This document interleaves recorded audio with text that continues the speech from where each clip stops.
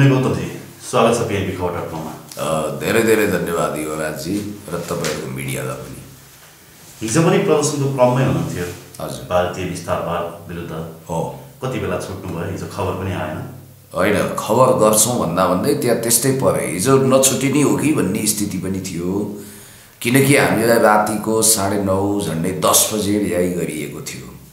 लगभग हामी आज छुटिने भएन, हामी 7 दिनसम्म पनि थुनिन सक्छौँ भन्ने एउटा मानसिकताको आधारमा मैले त बसहरू जम्मै बोकेर गएको थिएँ। संयोग छुट्टियो, त्यसकारण तपाईँहरूलाई त्यो तातो खबर गर्न सकिएन, सरी। प्रहरीले समाज छ लगेर बेलुका हाल्छ भनेर धेरै व्यक्तिहरू जानुभयो। त्यस्ता मानिसहरू पनि होलान्, तर हामी चाहिँ द्वन्द्वकालमै पनि पक्राउ खाएर चरम यातना भोगेका मान्छे। हामीलाई जेल नेल हिरासतको काफी अनुभव छ। त्यसकारणले गर्दाखेरि सङ्घर्षबाट नथाक्ने नभाग्ने मान्छे पऱ्यौँ। खास गरी नेपाल आमामाथि जुन ढङ्गले वज्रपात भएको छ, नङ्ग्रापात भएको छ, यो भारतीय विस्तारवादले जुन ढङ्गले नेपालको भूमि अतिक्रमण गरेको छ, हामी हाम्रा पुर्खाहरूको योगदानलाई स्मरण गर्दै उहाँहरूले आफ्नो रगत बगाउनु हो, कमसेकम हामी हाम्रो पसिना बगाउँछौँ र त्यसको निम्ति गिरफ्तारी दिनेदेखि हर किसिमको जोखिम मोल्छौँ भनेर हामी सडकमा गएका हौँ। फेरि केही व्यक्तिहरू त सुरुवाती दिनहरूमा चुपचाप बस्नुभयो, त्यस पछाडि पक्राउ परेपछि छोडिहाल्छ। एकछिन 1-2 घन्टा त हो नि, त्यहाँ रमाइलो पनि हुन्छ, माहौल पनि हेरौँ बुझौँ भनेर पनि आउनुभयो जस्तो लाग्यो। कतिपय पिकनिके मुडका मान्छेहरूले पनि पक्राउ दिएछन्। सुरुमा आएनन्, जोखिम मोल्न नचाहने, अनि मिडियाका क्यामेराहरू भरिभराउ भयो भने तुरन्त अनुहार देखाउने, नत्र कुन चोरदुलामा पस्ने थाहा छैन। ती पिकनिके मानसिकताका मनोरञ्जनकारी आन्दोलनकारीहरू पनि छन्, जो एक दिन यसो पब्लिसिटी स्टन्टको लागि झुके, त्यसपछि कता 7 पत्रे दुलोमा अलग भए।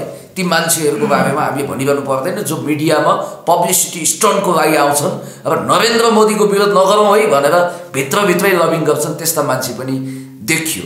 अस्तिको दिनमा पक्राउ पर्दाखेरि तपाईँ र ज्ञानेन्द्र साई लगभग एकैचोटि पक्राउ पर्नु भएको थियो, भित्र पनि सँगै हुनुहुन्थ्यो होला। केही वार्ता भयो कि भएन? भयो। अब त्यहाँ तपाईँ त धुरन्धर विरोध गरिरहनु भएको मान्छे होइन। हाम्रो मिडिया मार्फत पनि अस्ति एसएलसीको सर्टिफिकेटको कुराहरू उठाउनु भएको थियो, त्यहाँभित्र किन विरोध गरे भन्ने कुराहरू चर्काचर्की भयो कि भएन?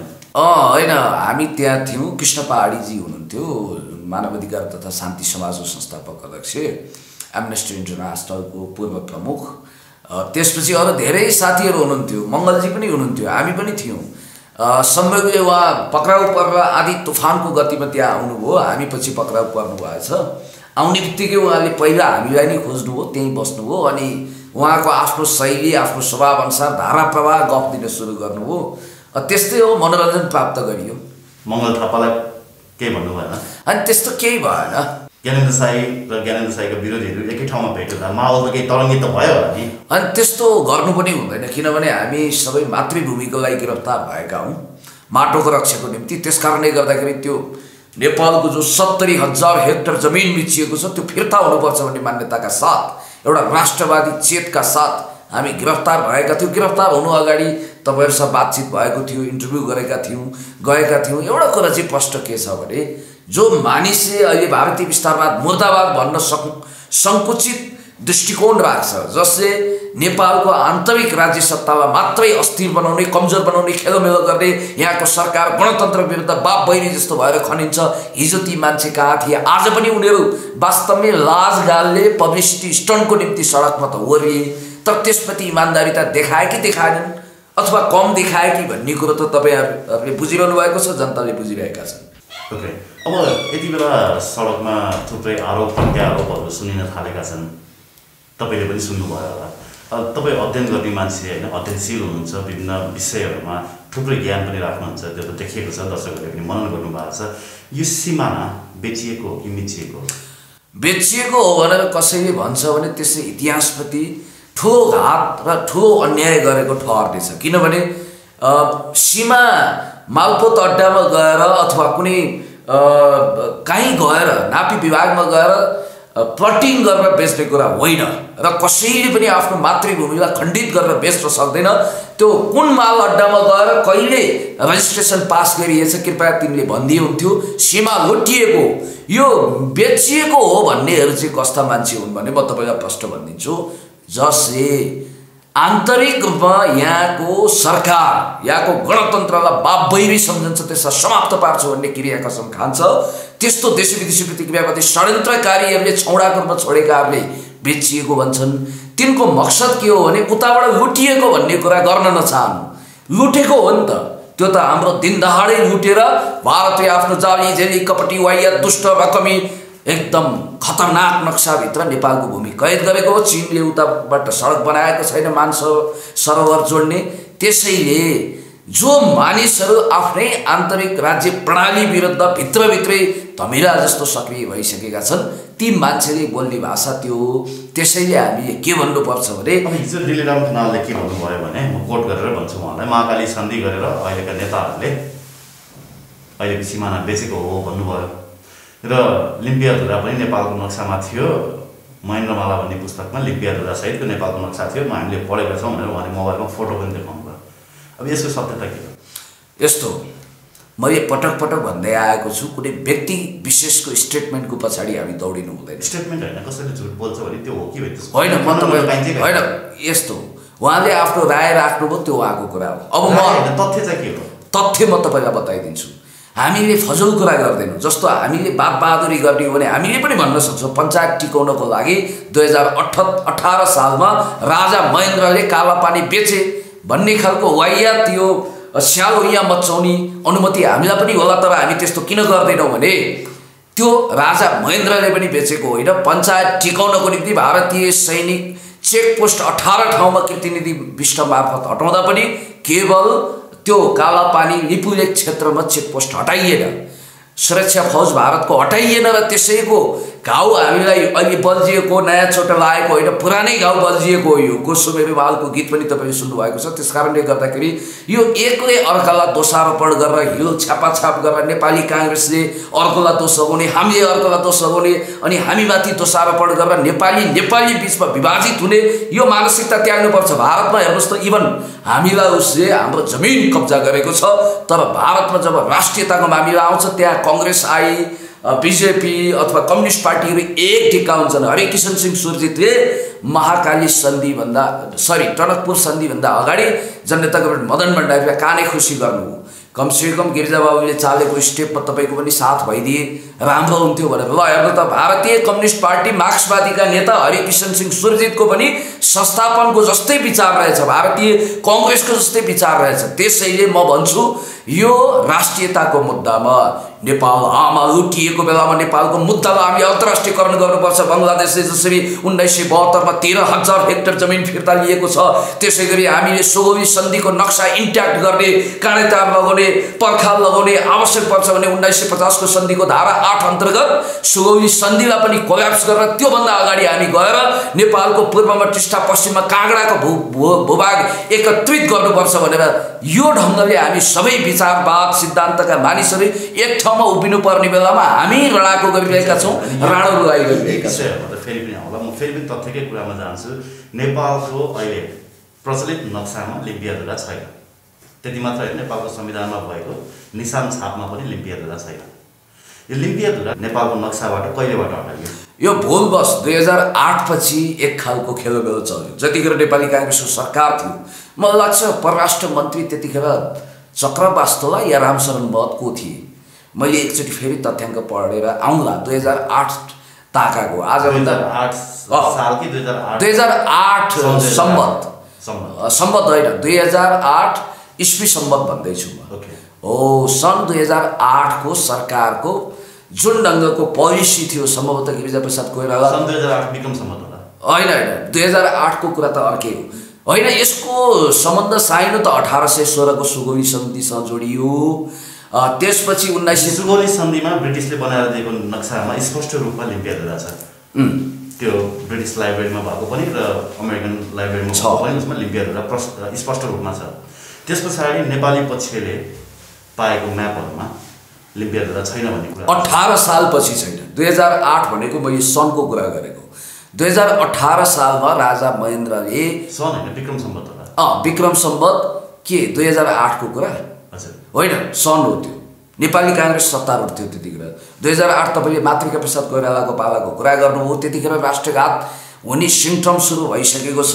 तर 2018 सालमा चेकपोस्टहरू हटाउँदाखेरि 18वटा चेकपोस्ट हट्दा एउटा सिर्फ एक ठाउँमा चेकपोस्ट हटेन लिपुलेकमा, त्यसैको सजाय हामीले भोगिरहेका छौँ। सन् 2008 को कुरा चाहिँ मैले किन गरिरहेको छु भने नेपाली काङ्ग्रेस गभर्मेन्टमा थियो, गिरिजाप्रसाद कोइराला प्राइम मिनिस्टर हुनुहुन्थ्यो र त्यतिखेरको जुन खालको भुल भयो त्यो भुलबाट हामी श्रापित भयौँ।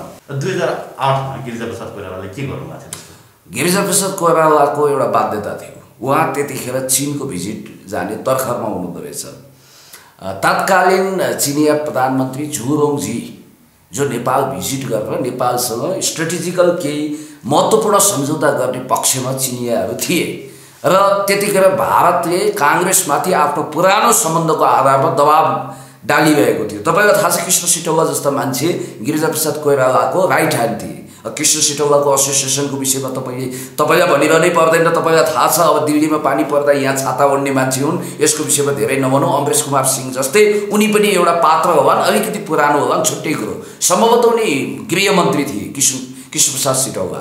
र यहाँनिर के देखिन्छ भने नेपाली काङ्ग्रेससँग भारतको एक खालको अनौठो साइनो सम्बन्ध छ। किनभने नेपाली काङ्ग्रेसको जन्ममै मैले नेपाली काङ्ग्रेस प्रतिपक्ष हुनुको नाताले उसको बालको खाल उतारेको होइन।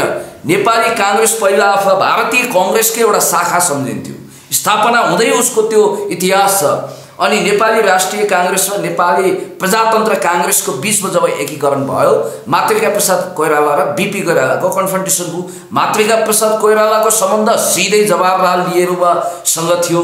अब त्यो अहमद किवाई मार्फत उनी सिधै नेहरू दरबारमा पुग्न सक्थे, इन्दिरा गान्धीलाई उनी इन्दु बेटी भन्न सक्थे। अब बिपी कोइरालाको सम्बन्ध कहाँ भयो भने जयप्रकाश नारायण, राम मनोहर लोहिया आदि इत्यादि प्रतिपक्षीय व्यक्तित्वहरूसँग भयो। तर पनि यिनीहरूमा के होडबाजी थियो भने कसले बढी भारतलाई रिजाउने। पछि बिपी कोइरालाको भारतीय इस्ट्याब्लिसमेन्टसँग खटपट पर्यो नेहरूसँग, खास गरी बिपी 7 सालपछि मोहन शमशेरलाई अपदस्थ गरेको क्याबिनेटमा 8 सालमा जनताको तर्फबाट पहिलो प्रधानमन्त्री हुन चाहन्थे जनताको छोरोको रूपमा। तर त्यो पद चाहिँ नेहरूको ब्लेसिङको कारण र त्रिभुवनको एउटा सदाशयताको कारण मातृका प्रसाद कोइरालालाई प्राप्त हो। त्यसको उपहार स्वरूप, त्यसको एउटा प्रतिफल स्वरूप मातृका प्रसाद कोइरालाले भारतीय शासक वर्गलाई रिजाउनको निम्ति कोशी सम्झौता गरे। अनि बिपी कोइरालालाई हतार भयो प्राइम मिनिस्टर हुनको निम्ति। त ओहो भारतलाई रिजाउनु पर्छ भनिसकेपछि उनी आफू प्राइम मिनिस्टर भएको बेलामा कुख्यात गण्डक सम्झौता गरे।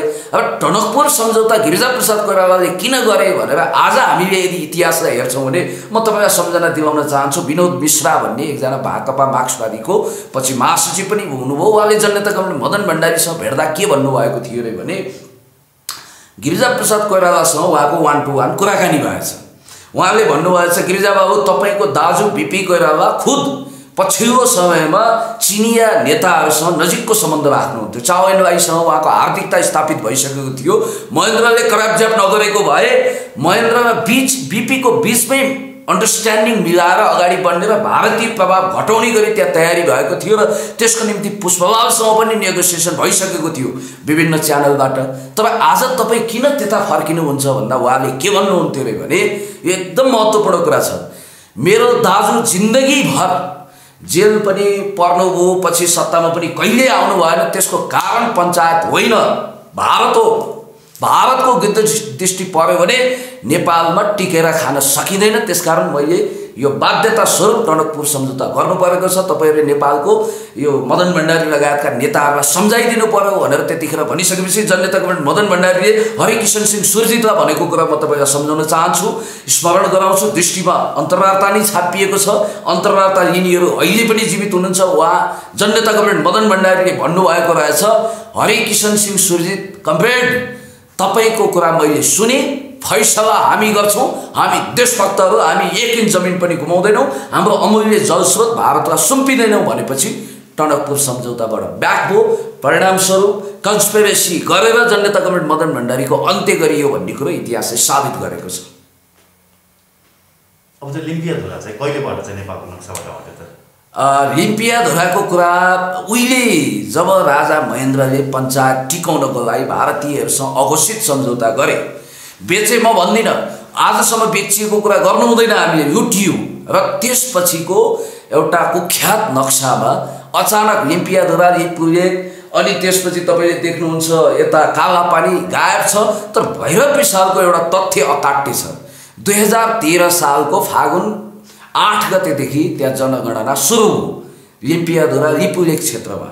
त्यो जनगणनाको लागि मतदान अधिकृत भएर के अरे जनगणना अधिकृत भएर उहाँ खटिनु भएको रहेछ। हामीसँग त सर तथ्य छ, प्रमाण छ, नक्सा छ।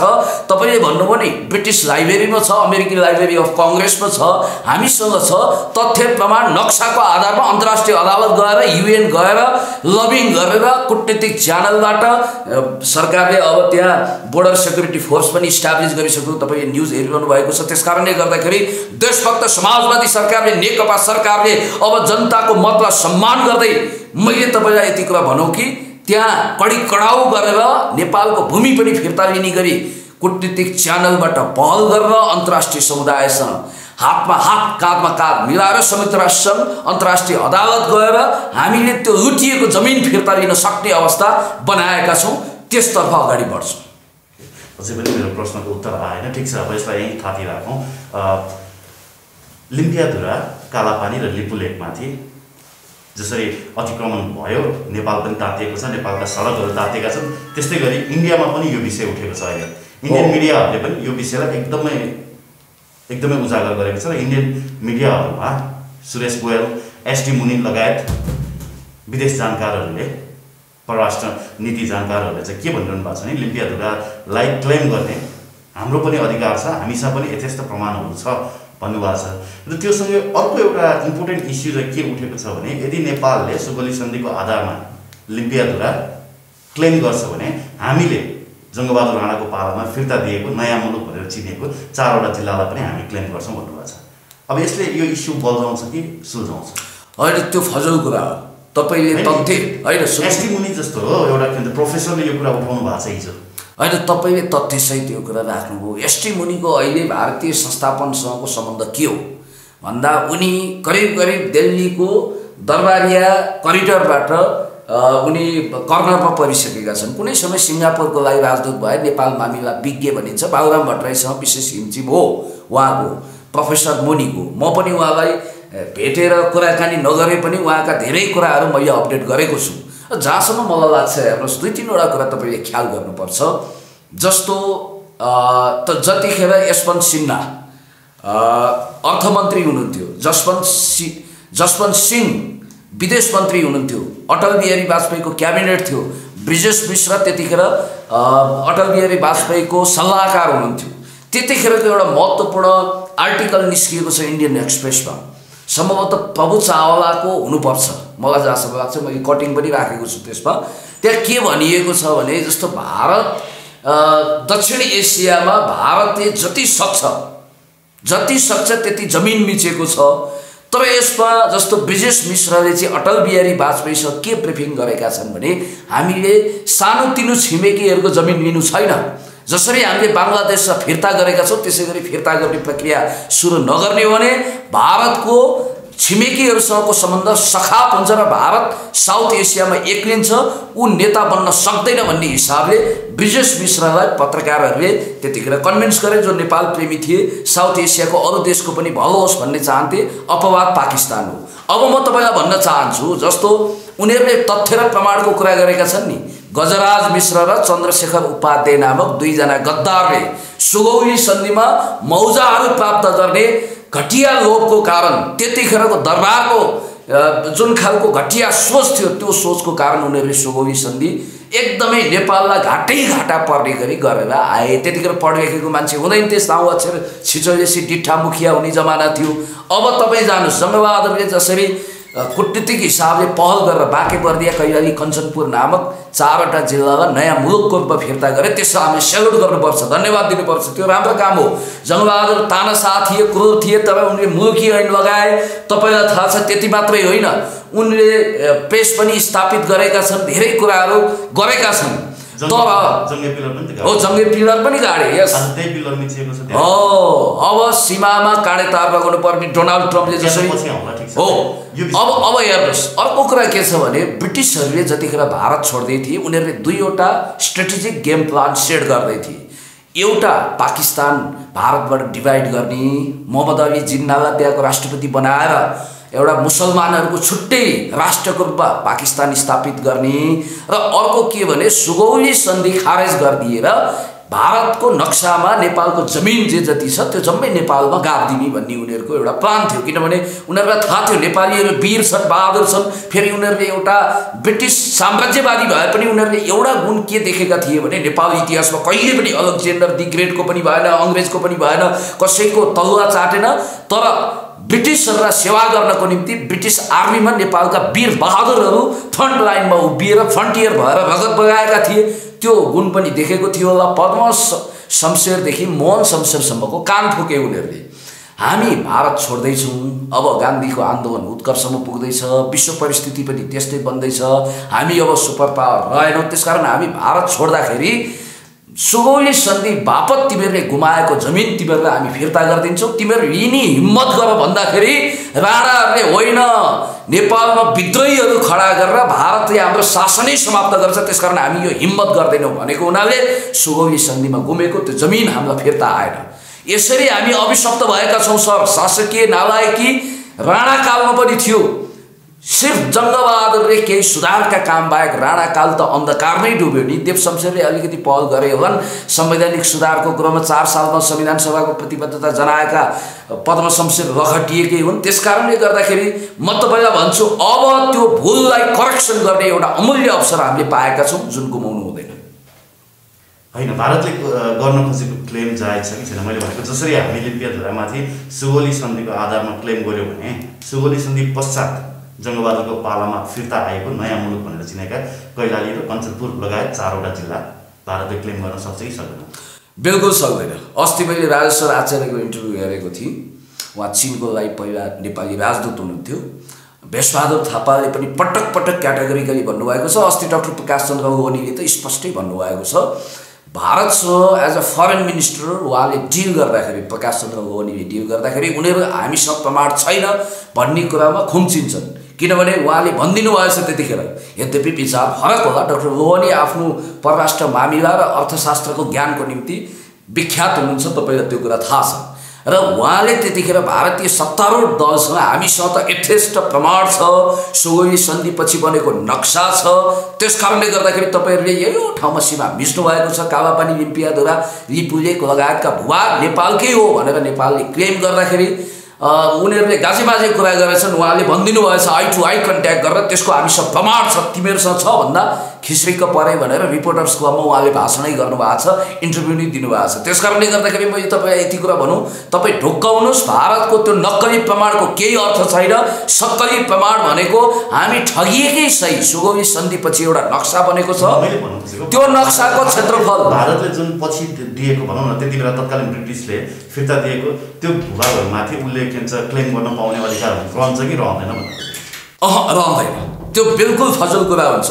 किनभने त्यो त हेर्नु, सुगौली सन्धि यदि हामीले, मैले अघि पनि तपाईँलाई भने 1950 को सन्धि अनुसार त्यसको धारा 8 मा टेकेर अन्तर्राष्ट्रिय अदालतमा गयो भने सुगौली सन्धि क्यान्सल हुन्छ। यसअघि गरिएका सबै सन्धि सम्झौता स्वतः समाप्त हुन्छन् भन्ने बित्तिकै सुगौली सन्धि समाप्त भएन। त्यसको अर्थ पूर्वमा टिस्टा, पश्चिममा काँगडा, मेची, महाकाली मात्रै होइन, हामी दार्जिलिङ, सिक्किम, उता नैनीतालसम्म पुग्न सक्छौँ। अर्को कुरो, नेपालको नक्सामा सुगौली सन्धिपछि भूगोलको क्षेत्रफल स्पष्ट किटान गरिएको छ। 1,47,181 वर्ग किलोमिटर भूभाग छ नेपालको। 1,47,181 वर्ग किलोमिटर भूभाग नेपालले जसरी पनि पाउनुपर्छ त्यो अनुसार सुगौली सन्धिले बनाइदिएको नक्सा त कार्यान्वयन हुनु पर्यो नि त। कमसे कम हामीले अहिले उल्फा उत्पट्याङ कुरा गरेका छैनौँ। भारतले धेरै चोरीफेरी गरेर नेपालको जमिन मिचिराख्यो भने सिङ्गो नेपाली जनताहरू विचारवाद सिद्धान्तबाट माथि उठेर एक ढिक्का भएर भारतीय विस्तारवाद विरुद्ध जुनसुकै मोर्चा समालेर अगाडि बढ्छन्, चाहे त्यो कूटनीतिक होस्, राजनीतिक होस्, फौजी होस्, जुनसुकै अभियानमा। भारतले एउटा कुरा ख्याल गर्नुपर्छ, मैले फेसबुक लाइभ पनि हेरिरहेको छु इन्डियन आर्मीमा काम गर्ने साथीहरूको, उता ब्रिटिस आर्मीमा काम गर्ने साथीहरूको।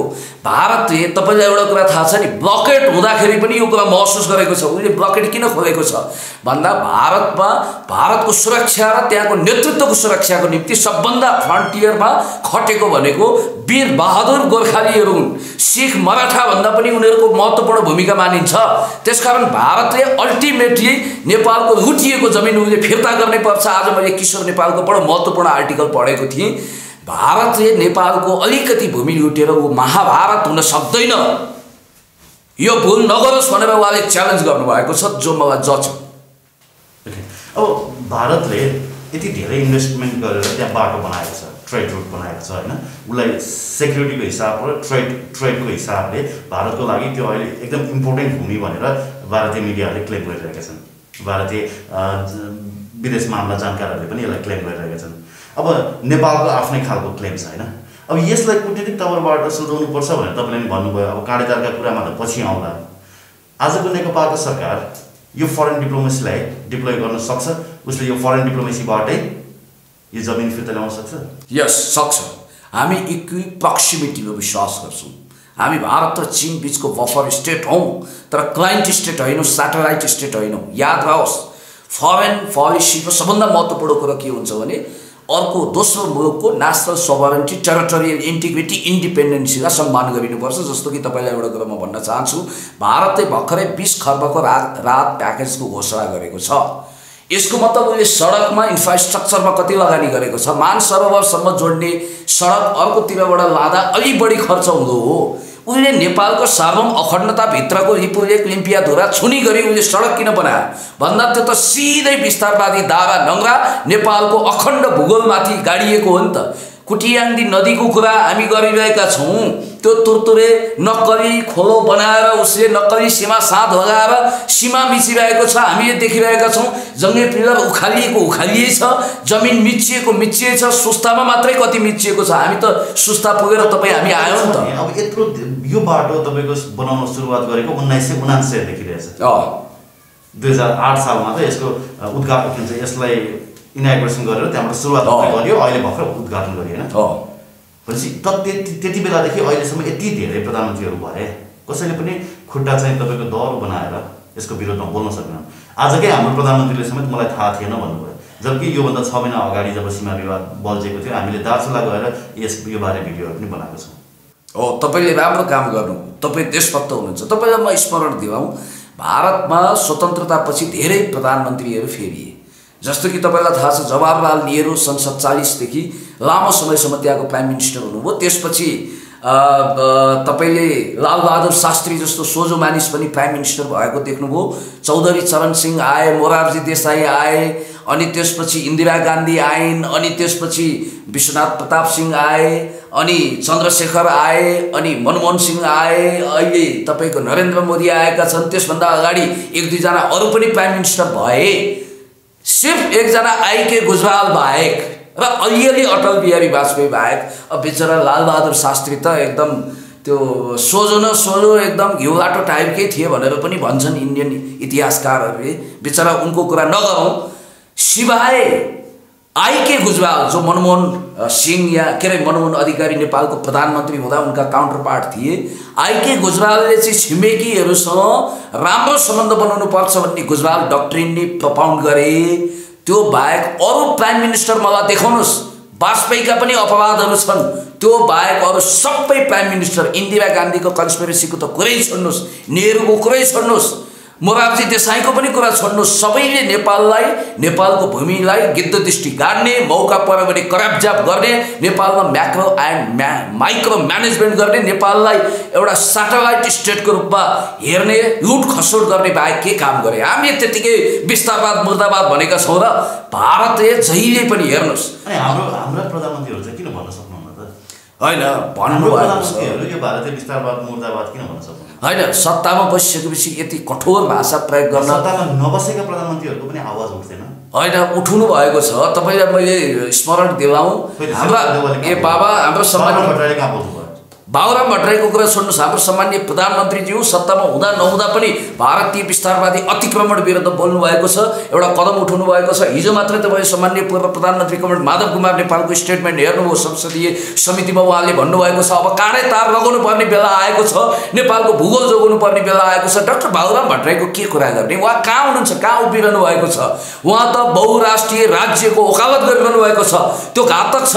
अब हिजो महाकाली सन्धिको वकालत गर्ने त हाम्रै प्रधानमन्त्री हुनुहुन्छ होइन, त्यो वकालत गरेको त अहिले महाकाली सन्धिकै कारण पनि यो भूभाग मिचिएको हो भन्ने थ्योरी पनि डिजाइन गरेको छ। ए सर, इतिहासमा भएका केही अपवादहरूलाई छोडेर त्यतिखेर शेरबहादुर देउवाजी प्राइम मिनिस्टर हुनुहुन्थ्यो, जलस्रोत मन्त्री पशुपति शमशेर जवरा थिए र त्यतिखेरको राजनीतिक किताब पल्टाउँदाखेरि भएका तथ्यहरूलाई केवल त्यो अमर तथ्यहरू हुन् र तिनै अन्तिम सत्यहरू हुन् भनेर हामी यसरी इतिहासलाई नजरअन्दाज गर्न सक्दैनौँ। त्यो कुरा सधैँ सही नहुन सक्छ। अर्को स्टेपमा आइसकेपछि प्याराडाइम सिफ्ट हुन्छ, मान्छेको विचार बदलिन्छ, मान्छेको दृष्टिकोण बदलिन्छ। हिजोको सच्चा राष्ट्रवादी पनि आज कच्चा बनिन्छ, हिजोको कच्चा पनि आज सच्चा बनिन सक्छ। वर्तमान प्रमुख कुरा हो, भविष्यमुखी हुनुपर्छ। अतीत उग्राएर अतीतलाई सिरानी हालेर वर्तमानमा बाँच्न सकिँदैन। यहाँ तपाईँले देखिरहनु भएको छ नि, बहुरूपिया छुपा रुस्तमहरू किन तपाईँ राजनीतिकमा जानुहुन्छ? सामाजिक अभियन्ताहरूको चेहरा उदाङ्गो भएको छैन, उनीहरूको प्लास्टिक सर्जरी उत्रिएको छैन, उनीहरूको मेकअप लाली पाउडर अहिले सबै समाप्त भएको छैन, तपाईँले देखिरहनु भएको छ। त्यस कारणले गर्दाखेरि यहाँको पोलिटिसियन को नागरिक समाजका अभियन्ता सबैलाई तपाईँले उनीहरूको भूत वर्तमान र भविष्यसम्मको एउटा होलिस्टिक एप्रोचबाट हेरेर दृष्टिकोण बनाउनुपर्छ सर। प्रधानमन्त्री ओली किन खुट्टा कमाउनुहुन्छ त्यसो भए नरेन्द्र मोदीलाई 1-to-1 फोन वार्ता गर्नमा? कमाउनुहुन्न, किन कमाउनुहुन्छ? उहाँले 1-to-1 धेरै कुरा गर्नुभएको छ। कति कुराहरू सार्वजनिक भवन, कतिपय भित्रभित्रै हुन्छन्। क्वाइट डिप्लोमेसीको एउटा विशेषता हुन्छ। हेनरी किसिन्जरलाई उद्धृत गरेर म तपाईँलाई भन्न चाहन्छु, अन चाइनाका लेखक हेनरी किसिन्जरले के भन्नुभएको छ भने पिङ डिप्लोमेसी अन्तर्गत जब रिचर्ड निक्सनको सन् 1971 चीन भ्रमण हो, त्यो अगाडि अहिले जस्तो अब इन्टरनेट थिएन, यो सञ्चार सुविधाहरू थिएन, टेलिग्राम पठाउनु पर्थ्यो, कति मेहनत गर्नु पर्थ्यो। भित्रभित्रै भएको जुन खालको कसरत छ त्यो एकैचोटि फलदायी भयो भने त्योभन्दा राम्रो कुरा केही हुँदैन। हल्ला गरेर केही पनि हुँदैन। तपाईँले देख्नु भएन कोरियाको किम र डोनाल्ड ट्रम्पको बिचमा वार्ता हुने कुरो, डोनाल्ड ट्रम्प जस्तो कुनै कुरा अडाउनै नसक्ने रुद्रघण्टी नै नभएको मान्छे भनेर पनि उनलाई कतिले भन्छन्। त्यस्तो मान्छेले समेत गोप्य राखेको हुनाले, मिडियामा छुपाएको हुनाले, सबै प्रोपोगन्डामा आउन नदिएको हुनाले करिब 1 हदसम्म त्यो वार्ता सार्थक भएर युद्ध रोकिएको छ नि त। भनेपछि युद्ध रोक्नकै लागि प्रधानमन्त्री अहिले 1-to-1 वार्ता चाहिँ अगाडि लैजानु होइन। हामी युद्धसम्मको कल्पना गर्न सक्दैनौँ, किनभने भारतको त्यो सामर्थ्य ताकत छैन। उसँग आणविक बम भए पनि नेपालमाथि विस्फोटन गर्ने उसको क्षमता छैन, किनभने ऊ संयुक्त राष्ट्रसङ्घको सदस्य हो। हाम्रो छिमेकी अर्को मुलुक चीन पनि छ, विश्व समुदाय हामीसँग छ, उत्पीडित राष्ट्रको पक्षमा उभिने पनि धेरै छन्। त्यसकारण भारतले त्यो दुस्साहस गर्दैन। त्यो गर्दैन पनि हामीले कूटनीतिक लडाइँ, कूटनीतिक सङ्घर्ष जारी राख्नुपर्छ। भारतले युद्धको दुस्साहस गर्दैन भने नेपालले हाम्रो भूमि हाम्रो हो भनेर चाहिँ किन दावा गर्न सक्दैन त? होइन, गरेको छ, ठाउँमा गरेको छ, ठाउँमा गर्छ। तत्त सम्बन्धित सरकारवाला निकायमा गर्छ। जस्तो प्रोटेस्ट लेटर पठाइएको छ, अनि त्यसपछि कूटनीतिक नोट पठाइएको छ, क्रमशः हुँदै जान्छ। र सरकारलाई अझ घचघचाउन म तपाईँलाई यति कुरा भन्छु, नोटको भारतले रिप्लाई पठाइसकेको छ। हामीले नेपालको 1 इन्च पनि भूमि बेचेको छैनौँ भनेर भारतले स्पष्ट जवाफ। त्यो कसले फेरि भारतीय सरकारको प्रवक्ताले प्रोटोकल मिल्यो त? हाम्रो फरेन मिनिस्टरले नोट दिनुभयो, उसको प्रवक्ताले रविश कुमारले त्यसको खण्डन गरिरहेको छ। यो बिल्कुल मिल्दैन। Prime minister to prime minister कुरा हुन्छ, आवश्यक पर्यो भने राष्ट्रपति टु राष्ट्रपति कुरा हुनसक्छ, foreign minister to foreign minister, foreign secretary to foreign secretary भन्दा तलको कुराले केही लछार पाटो लाग्दैन। अतिक्रमित भूमि हो भनेर जान्दै पनि भारतले एकतर्फी रूपमा सडक बनायो। डिप्लोमेटिक नोट पठाउँदा पनि भारतको गैर जिम्मेवारीपूर्ण जवाफ प्राप्त भयो। भनेपछि भारतले एक हिसाबले हेर्ने हो भने नेपाललाई रणनीति एउटा युद्ध भूमि नै बनाउनु खोजेको छ। होइन, भारतको अहिलेसम्म ह्याकुलाले मिचेर पनि नेपाल भन्ने एउटा सानो देशलाई तल लगाएर त्यो सुरक्षाले जस्तो त्यो भूमि निलैको निलै गर्न सकिन्छ भनेर अजिङ्गर जस्तो मुख फिजाएको हो। तर हामी भारतलाई भन्न चाहन्छु, भारतीय शासक वर्गहरू तपाईँले 21औं शताब्दीमा हुनुहुन्छ, कुनै नेहरू कालमा हुनुहुन्न। नेहरू कालमा त तपाईँले हाम्रो जमिन लुटेर सदाको निम्ति पचाउन सक्नु भएन भने अहिले सक्नुहुन्न। हामी अन्तर्राष्ट्रिय अदालत जान सक्छौँ। हामी जुनसुकै निकायमा पुगेर पनि म अन्तिममा तपाईँलाई यति कुरा भनौँ, नेपालले लुटिएको जमिन फिर्ता गरेर छाड्छ। फरेन डिप्लोमेसीले काम गरेन भने लास्टमा इन्टरनेसनल कोर्ट अफ जस्टिस जान्छ। यस, अफ कोर्स लान्छ। जनता विश्वस्त भइहाल्छ, ढुक्क भइहाल्छ। हस् त पुण्य गौतमजी, थ्याङ्क यू सो मच। यति महत्त्वपूर्ण डिबेटमा आमन्त्रण गर्नुभयो, महत्त्वपूर्ण रिसर्च ओरिएन्टेड क्वेसन राखिदिनु भयो र सोसियल मिडिया पनि यति शक्तिशाली हुनसक्छ र यति महत्त्वपूर्ण क्वेसन सोध्न सक्छ भन्ने कुरा पुष्टि गर्नुभयो। तपाईँप्रति हार्दिक आभारी छु र तपाईँको मिडिया पनि दिन प्रतिदिन फस्टाउँदै जाओस्। यो देशभक्त मिडियाको उत्तरोत्तर प्रगतिको कामना गर्छु। तपाईँलाई पनि धन्यवाद दिन्छु। Thank you so much.